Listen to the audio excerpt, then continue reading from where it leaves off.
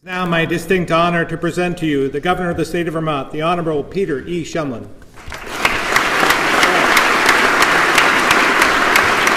Thank you. Thank you.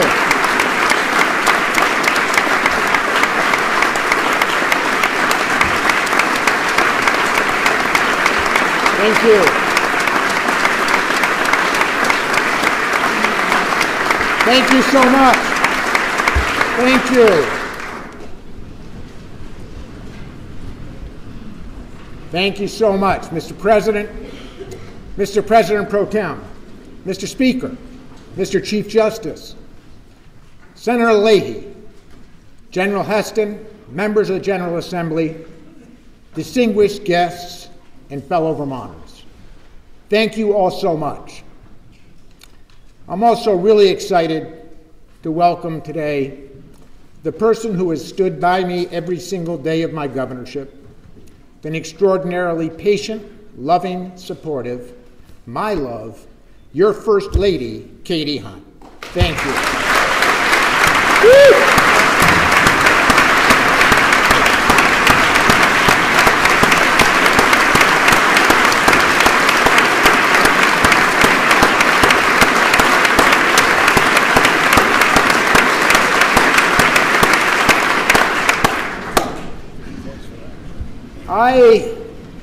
I am as honored and humbled to stand before you today as I was giving my first inaugural address in 2011. That day, I spoke with affection about our last governor from Putney, George Aiken. 3/4 of a century ago, he stood before this body and he reflected on the challenges and progress of his day. He said, during these 4 years, Vermont, in common with the rest of the nation, has experienced changes and put into practice new functions of government that were either unforeseen or in the visionary stages a few years ago. Our task has been to apply these innovations in a practicable manner. 75 years later, his words call to mind our own efforts over the last 5 years. When I became governor, I promised to focus every day on making the lives of Vermonters more secure. Secure in an economy that grows jobs and works for everybody. Secure with a smarter energy policy that relies on Vermont-grown energy while protecting our planet and our economy. Secure with an education system that gives all Vermonters, every Vermont kid, an equal shot at success. Secure with a criminal justice system that relies less on incarceration and more on rehabilitation. And secure with a healthcare system that offers coverage to all and costs Vermonters less. From day one, I made it clear that I didn't run for office to be a caretaker. I ran to get tough things done. I ran for governor because Vermont is a great state. I wanted to make it greater.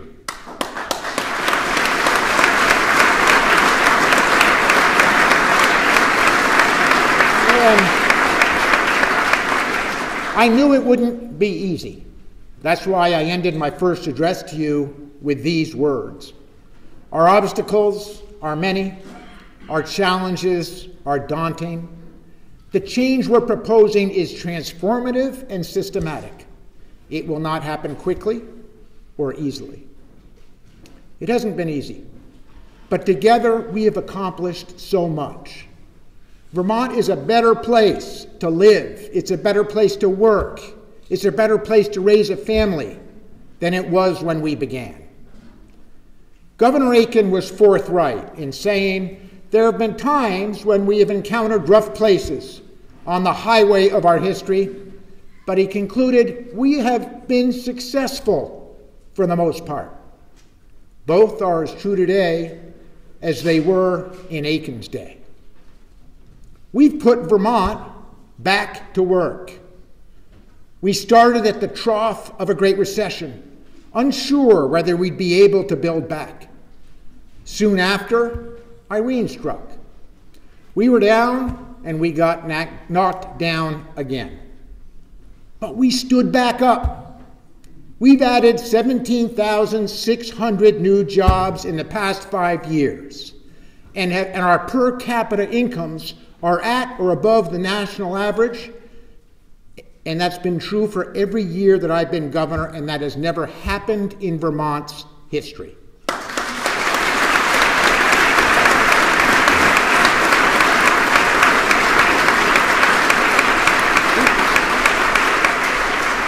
We've expanded health insurance to 19,000 Vermonters who had no coverage when I took office. No coverage.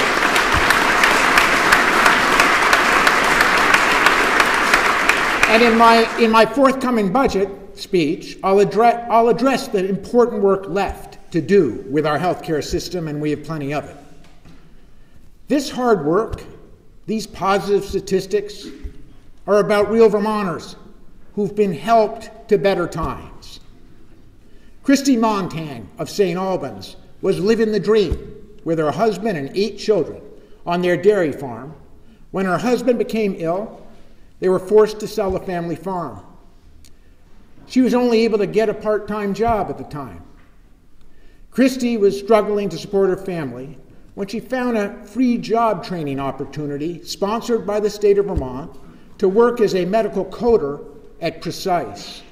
Now, Christy is earning a great salary with excellent benefits and describes the job training that she found as a life changer for her. Christy and Matthew Gamage of Precise are here in our chamber today. Stand up so we can recognize you and thank you for your fight for sticking with it. Thank you, Christy.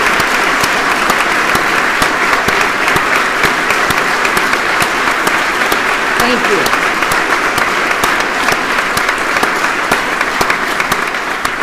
Now, while there are thousands of success stories like Christy's, there are still Vermonters stuck with bills that are piling up faster than they can pay them.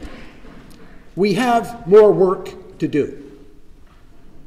Vermonters who are sick shouldn't have to choose between going to work or losing their job. This isn't just about fairness to employees. It's about protecting all of us. Nationwide, almost 90% of food workers report that they go to work sick. And according to the CDC, 65% of foodborne illnesses result from the handling of food by someone who's sick. I'm encouraged that the Senate is committed to getting the good bill the House passed to my desk. Let's get that done this year.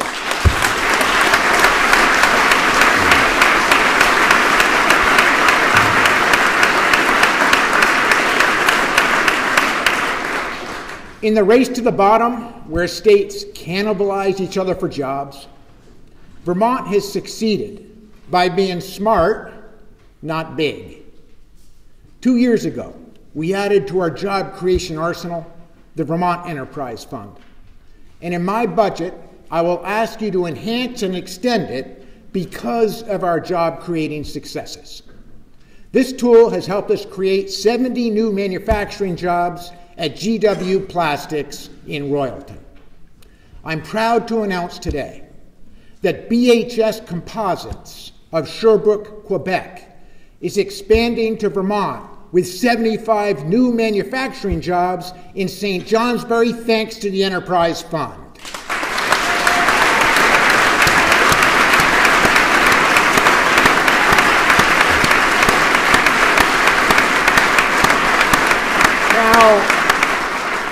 BHS CEO Lena Sweeney and her husband and Vice President Jacques Hain are here today.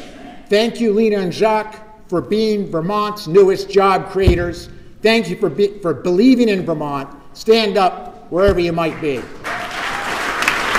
Thank you. Thank you, Lena. Thank you, Jacques.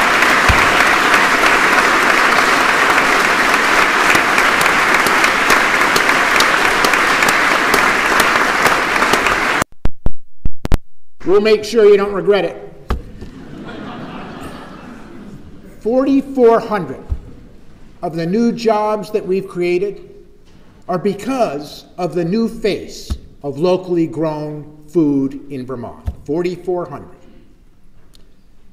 It wasn't that long ago that many believed that our best farming days were behind us.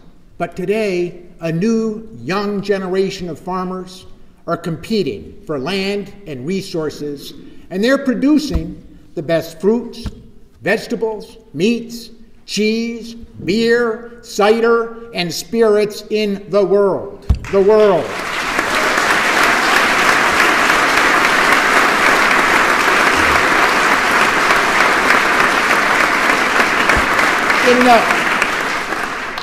In the past 2 years, I've had the privilege of moving America's Best Cheese Award from one Vermont farm to another Vermont farm. Take that, Wisconsin.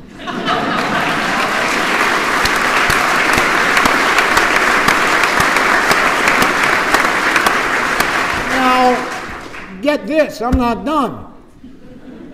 Long known to Adder-Staters for our great deer hunting. And you know I love to hunt deer. Flatlanders are now coming to Vermont to hunt beer. No, they are literally rising at dawn to drive to the promised land, where they stand in a long line and they wait, and they wait, and they wait some more to purchase Vermont's world award-winning beers, which they carry back with them in their trunks, the trunks of their cars, to lift up their miserable lives because they don't live in Vermont. I mean, this is the truth. You can't make this stuff up.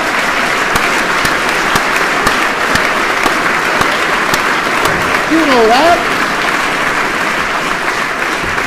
So listen, here's the point. We can't let up. We can't let up on our farm to plate, farm to glass, and farm to can revolution.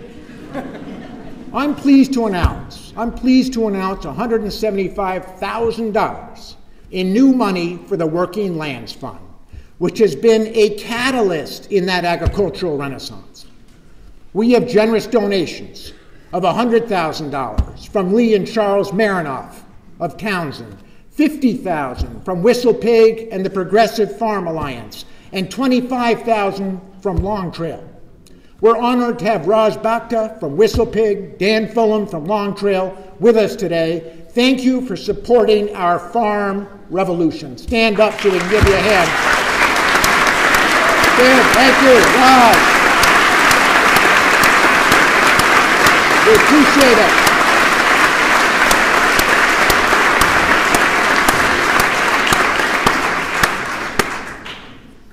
As I travel around Vermont talking to employers, their biggest challenge remains finding enough trained and educated workers to help them grow. It's that simple. They can find them, they'll grow. They know that our success in moving low-income kids beyond high school will determine their success. By expanding a number of kids earning college credit for free while they're still in high school, and becoming the only state to guarantee every 3- and 4-year-old access to quality pre-K, we have taken Vermont's good education system and made it better. Congratulations.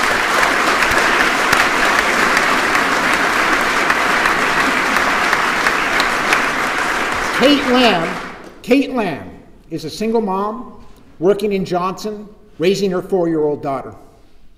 Like most working parents, finding quality, affordable childcare has been tough and it's been critical to her job. Thanks to our expansion of pre-K programs across the state, Kate's daycare in Lamoille, Bud City, I didn't name it, was able to offer Kate and her daughter exactly what they need. Thank you, Kate, for being here today. Where are you? Stand up. And thank you for showing other moms how to get it done.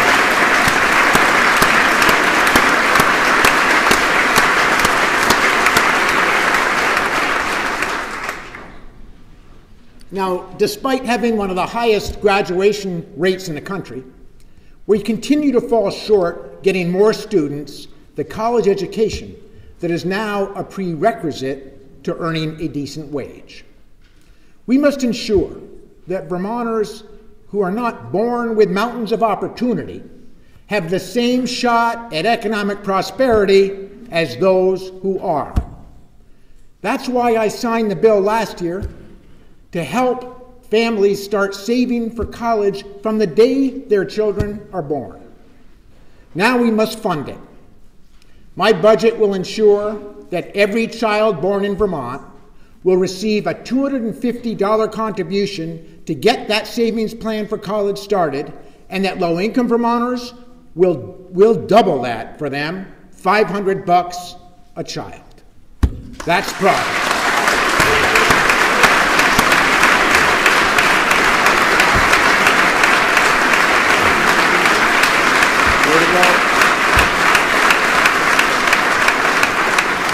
Now, we also need to make it easier for those who are working hard in low-paying jobs to get back to school. I constantly talk to Vermonters who ended their studies in high school, are working numerous jobs to make ends meet, long for a better future and more education, but don't have 2 pennies to rub together to pay for it.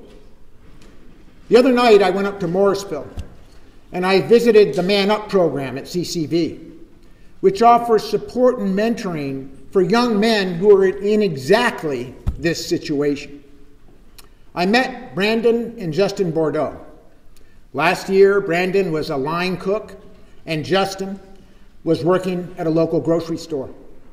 Through the Man Up program, these 2 brothers are successfully back on track, back on their academic careers. Brandon, Justin, and Billy Dunham, the facilitator of this program, are here today. Stand up and let's recognize them for pulling this off and showing Vermonters how you can get back to school.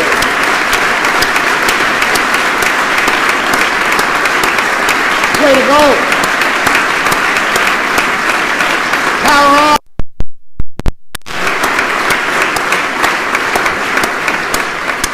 Now, it's our responsibility to offer the same opportunity to every Vermonter, to every woman, to every man. Today, I propose that we not just man up, let's step up for everyone. Let's do it. In partnership with CCV, the Vermont State Colleges, and UVM, my budget will provide $2 million to launch Step Up, funding a semester of free courses and support services, which are critical, to help first-generation and lower-income students get back to school just like Justin and Brandon. Let's do that together.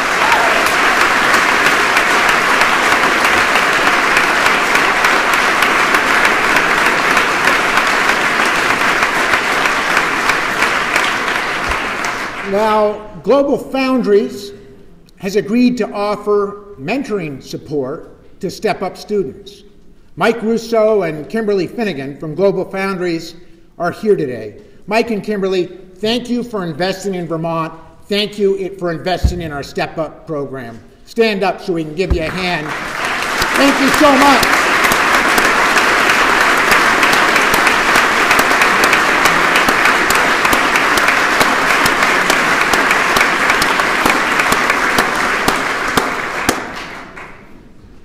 You all should be so proud. We should all be proud that Act 46 is working better than most of us would have ever anticipated, certainly me. Communities across Vermont are finally having the very difficult but necessary conversations about how we right-size our educational enterprise to improve quality for students and reduce costs over time for taxpayers. The rigid spending caps that were a teeny part of the bill, I believe, has become the enemy of the good. I ask you to work swiftly in the coming weeks to pass either a moratorium or a repeal of this small piece of Act 46 before school boards have to send their budgets to the printers prior to town meeting. Let's get that done together.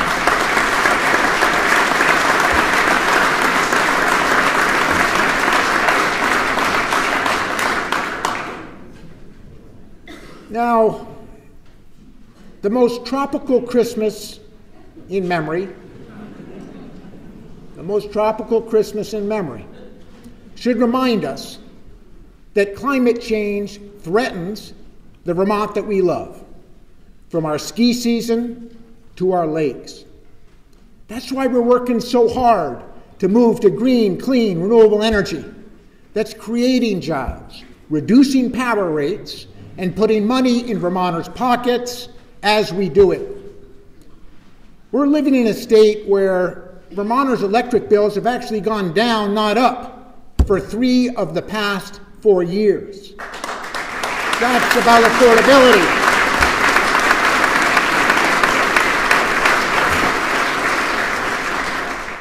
When I became governor, our largest power generator was an aging, leaking nuclear power plant.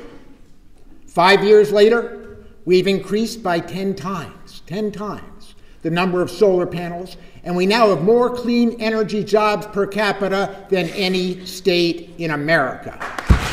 That's a big deal.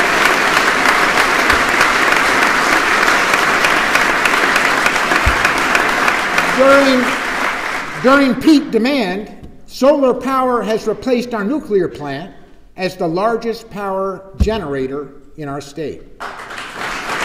Folks didn't think that was possible. Now, last year, we passed the most ambitious, long overdue, clean water bill in Vermont's history. No one knows better, no one, than Vermont Senator Patrick Leahy and his extraordinary co-pilot Marcel that Lake Champlain is a great lake. And that's right. And no one has worked harder to make it greater than the Leahy team. Patrick and Marcel are with us. Thank you for all that you've done for our lake, all you've done for Vermont, all you do for America. We are so happy to have you here.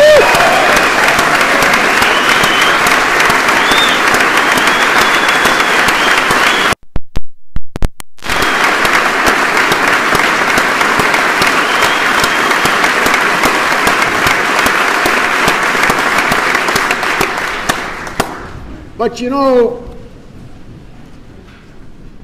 as the Leahy team can tell you, the clock keeps ticking. We're running out of time. And the urgency for us to take every sensible action against climate change has never been greater. California, under Governor Brown's leadership, recently passed a bill to divest state funds from dirty coal and explore divesting from big oil. Our small state must partner with California, which manages hundreds of billions of dollars of state funds, and divest Vermont of coal, and let's do it now.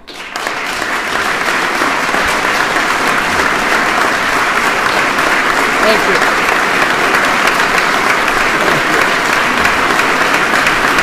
Thank you.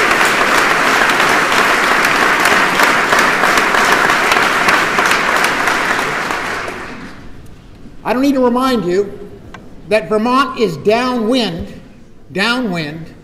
of the coal-fired plants to our west. We're the tailpipe to their dirty energy choices. Their pollution sickens our children, creates acid rain, dumps mercury on our forests and our lakes, and increases greenhouse gas emissions. I ask that you send me a divestiture bill just like California's. And while you're doing that, Governor Brown and I will invite other governors to join us in what should be a national effort. Let's do it together.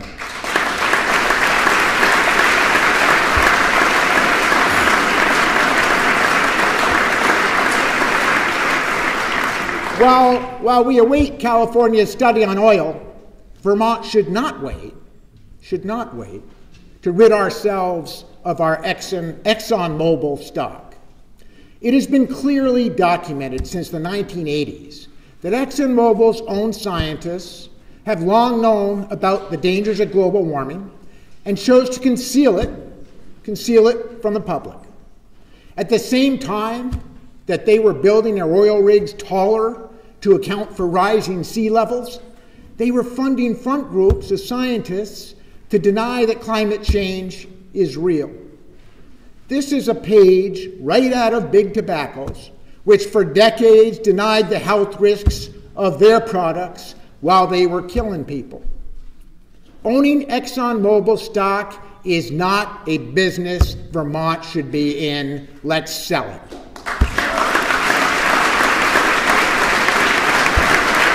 Let's sell it.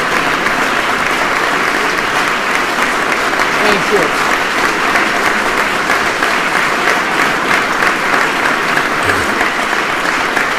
Now, there's no one who's done more to promote divestiture than our own homegrown Vermont's Bill McKibben. Bill's here today. Bill, thank you for your leadership. Stand up if you would, and thank you for all you're doing for climate change. Thank you.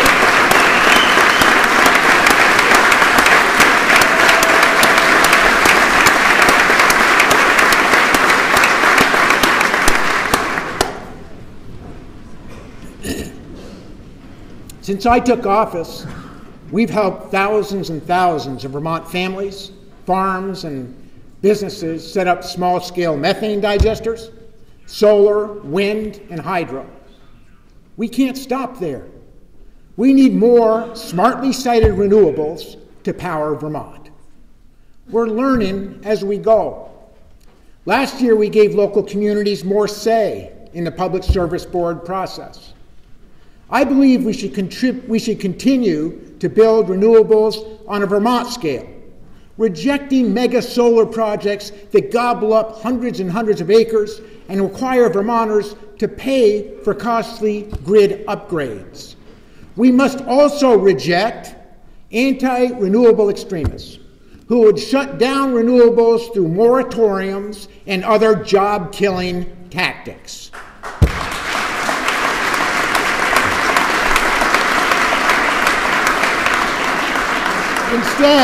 Instead, let's give an economic advantage for locating solar on rooftops, brownfields, landfills, and other already developed lands where we currently have transmission capacity. It just makes good sense.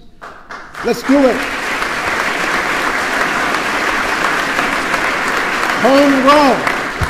Homegrown, not corporate grown, is Vermont's energy future. Let's not forget that.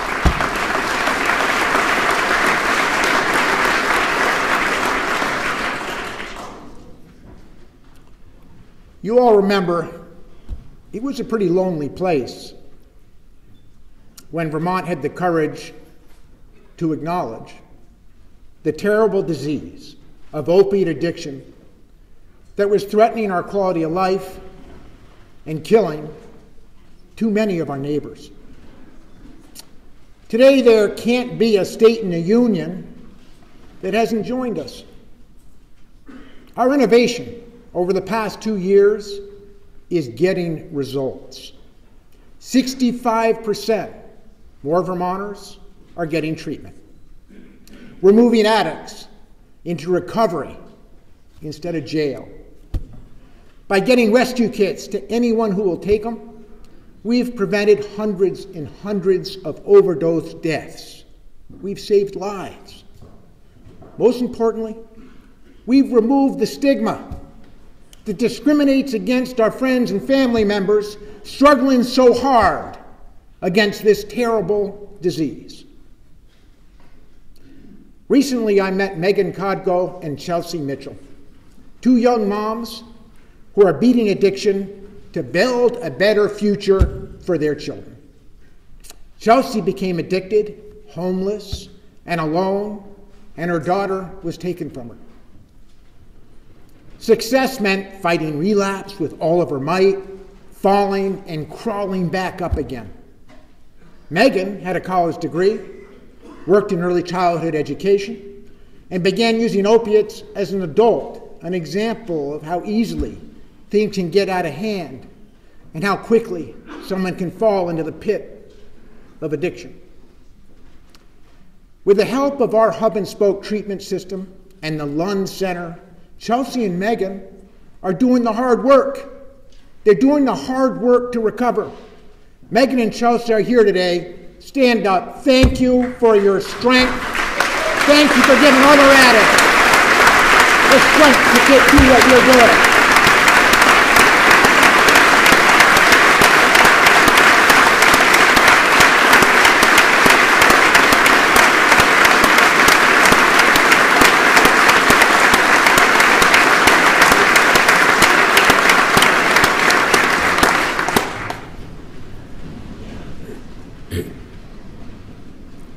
I said 2 years ago that opiate addiction is the one thing that could destroy Vermont as we have known it. Today, we live almost daily with drug-related violence. Whether it's dealers getting shot on Church Street or people burning to death after being doused with gasoline, the horrors seem unimaginable. We live with despair, crime, death, and small children neglected by the people who are supposed to love them the most.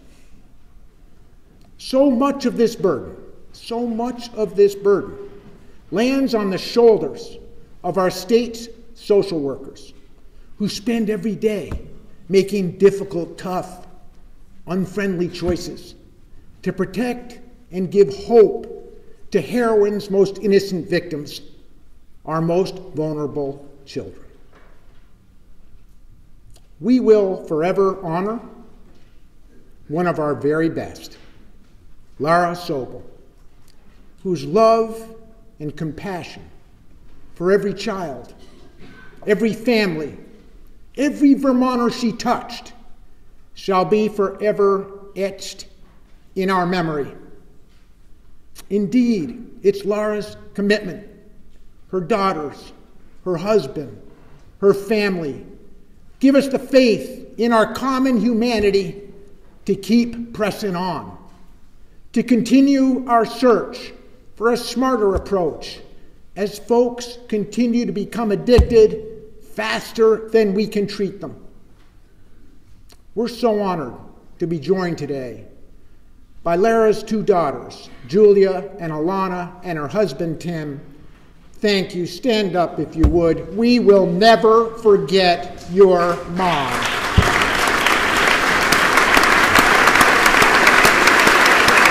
Tim, Alana, Julia, thank you.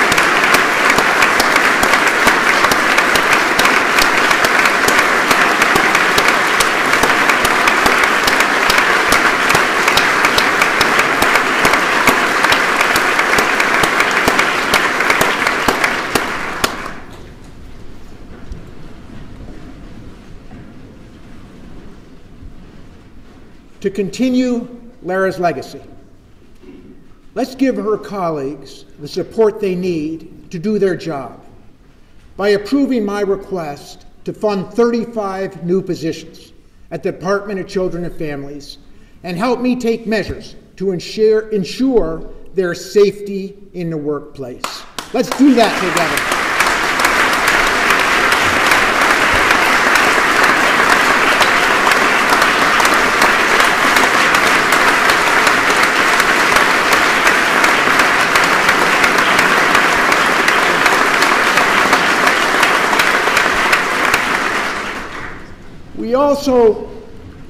We also need to take two additional actions to deal with our addiction crisis.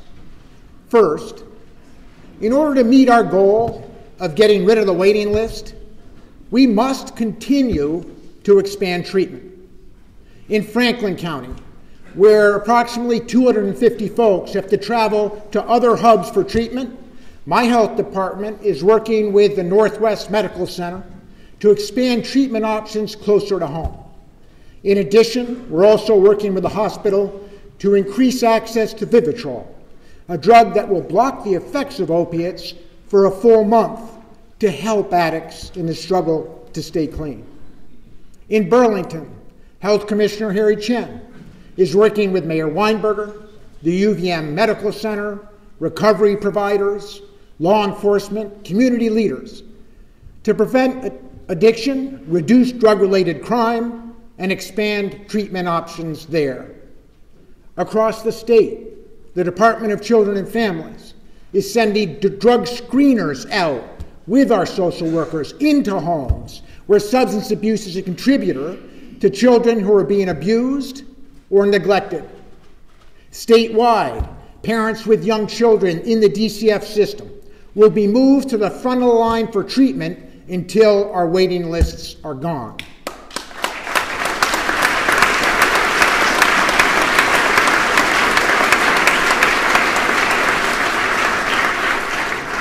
Second, let's go after the source that led us into this mess in the first place.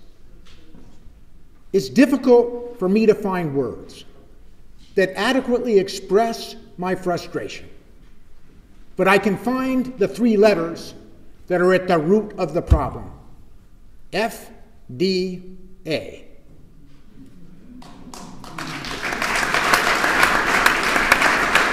In the 1990s, the FDA approved OxyContin, which lit the match that ignited America's opiate and heroin addiction crisis, make no mistake about it. In 2010, we prescribed enough OxyContin to keep every adult in America high for an entire month. In 2012, we issued enough prescriptions to give every American adult their own personal. On television, Americans now see commercials for drugs whose sole purpose is to help relieve the side effects from taking opiates. In other words, we now have FDA-approved drugs to help you take more FDA-approved opiates.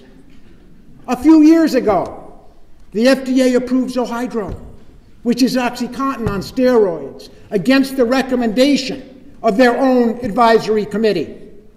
Just a few months ago, the FDA approved OxyContin for kids. You cannot make this stuff up.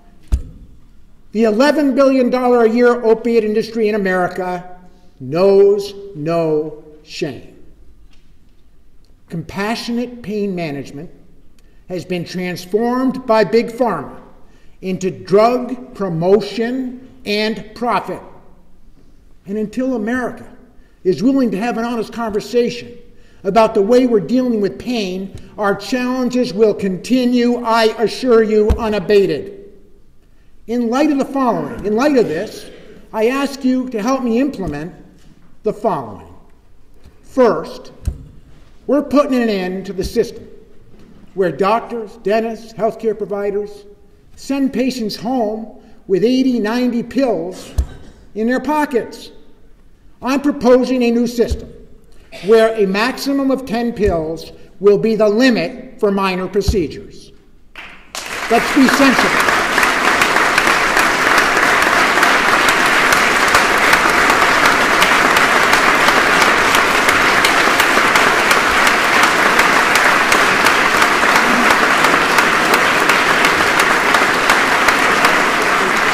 Now, we're also looking at reasonable limits for major procedures that provide pain relief without filling up our medicine cabinets with unused opiates.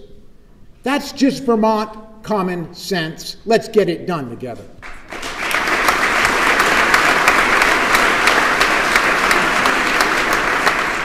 Second, we're going to partner with local pharmacies and communities to expand drug take-back programs to get rid of Vermont's most dangerous leftovers. That, too, is good common sense. Third,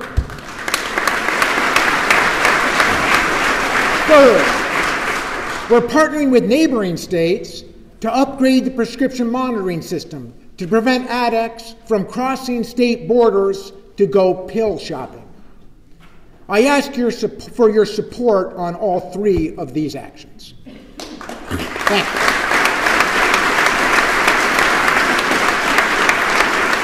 Now, we must also continue the good progress that we've made reforming our criminal justice system. It shouldn't surprise anybody that when you take people's driver's licenses for non-driver related offenses like underage tobacco purchases, that we end up with 4 times as many Vermonters with suspended driver's licenses than we have enrolled in our state college system. 4 times. That's right. Now, I want to recognize our innovative state's attorney, T.J. Donovan, who worked with us to create 2 driver restoration days in Chittenden and Windsor counties. TJ, thank you for your good work. Where are you hiding? Stand up. Thank you for being so innovative. I appreciate it.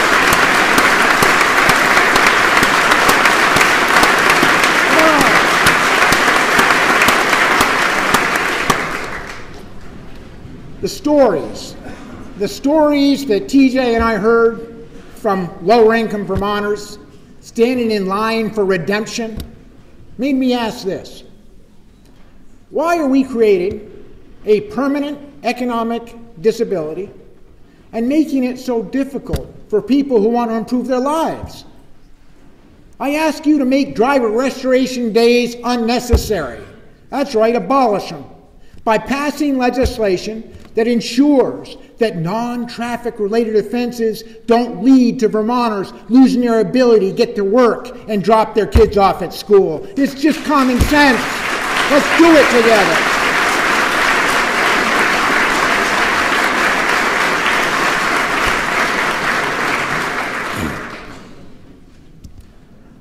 The outdated war on drugs has also failed. We all know that. And there's no greater example than our nation's marijuana laws. That's why Vermont took steps to change our criminal penalties and to institute a well-regulated medical marijuana system that now serves 2,400 Vermonters. This careful approach shows that we know how to regulate marijuana thoughtfully and cautiously, avoiding the pitfalls that have caused other states to stumble where Vermont succeeded. So we got a track record. But the black market of drug dealers selling marijuana for recreational use is alive and well in our state, serving over 80,000 Vermonters who reported using marijuana just last year. 80,000. These illegal dealers could not care less how young their customers are, what's in the products that they sell, or what illegal drugs you can buy from the rest of their stash while you're there, much less whether they pay taxes on their earnings. That's why I will work with you to craft the right bill that thoughtfully and carefully eliminates the era of prohibition that is currently failing us so miserably. To do it right, we must do it deliberately, cautiously, step by step, and not roll it out in one leap as we legislate the lessons learned from the other states that went before us. I'll insist on 5 things before I'll sign the bill. First, a legal market must keep marijuana and other drugs out of the hands of underage kids, which the current system does not. Our new system must. Second, the tax imposed must be low enough to wipe out the black market and get rid of the illegal marijuana dealers. Third, revenue from legalization must be used to expand addiction prevention programs statewide. That's right. Fourth, We must strengthen law enforcement's current capacity to improve our response to impaired drivers under the influence of marijuana who are already driving on Vermont's roads right now. And fifth, take a hard lesson learned from other states and ban the sale of edibles until other states figure out how to do that one right. Those are the 5 things that are good common sense.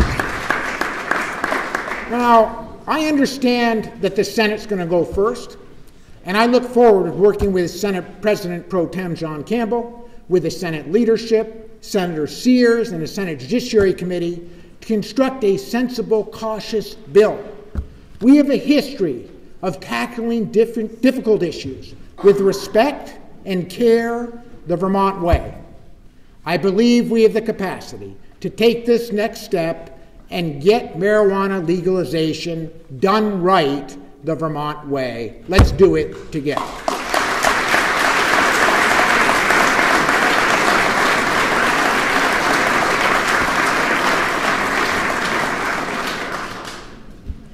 As we begin a new year and start a new legislative session, we commit ourselves anew to the work ahead. I know that there are those critics who perpetually see the cup, Vermont's cup, as half empty.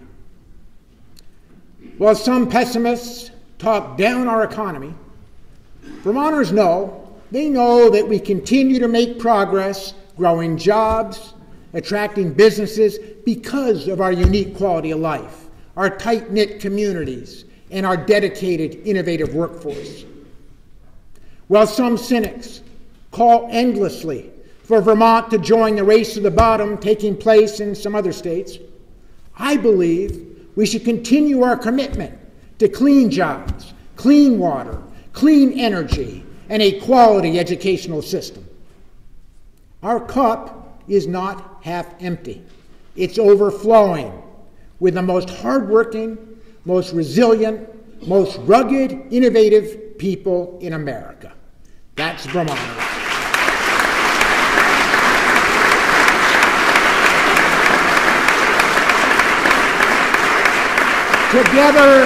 Together we aspire, rightfully, for a brighter future, and Vermonters deserve leadership that is forward-looking and unafraid. That's right.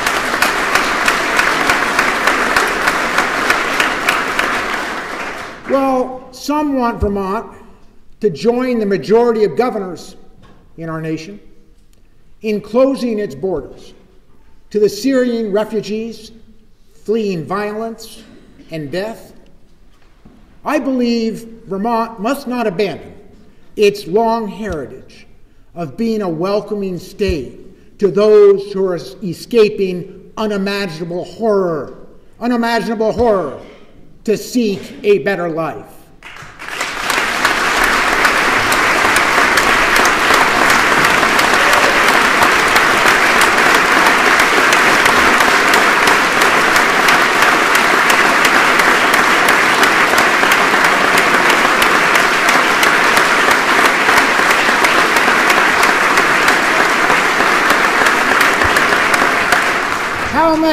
How many of us can claim that our own family's arrival in America, fleeing famine, religious oppression, dictatorship, or war, was not a motivation to come here? Vermonters have a long tradition, and a proud tradition, of rejecting racism, bigotry, bullying, intolerance, and fear.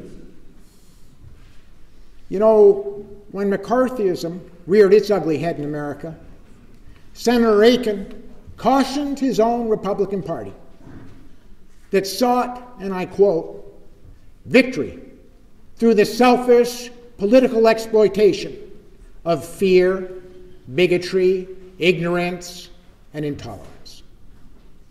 More than half a century later, the same un-American spirit dominates our political dialogue. We are so blessed to live in a state where so many reject fear and hatred.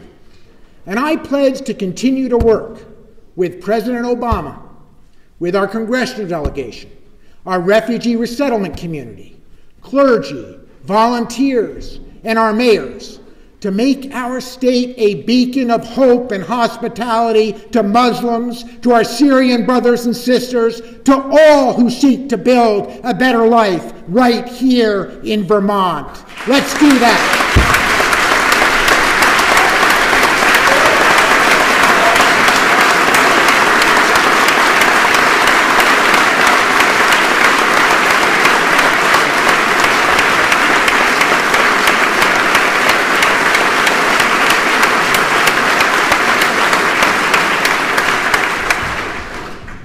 Now, this news probably won't surprise you, but I love being governor. And I'm so grateful for the privilege of serving you. Those of us entrusted by the people of Vermont to effect positive change have the unique opportunity every day of putting words into action. Our time is now to make a difference in the lives of Vermonters. Let's get to work. Thank you so much.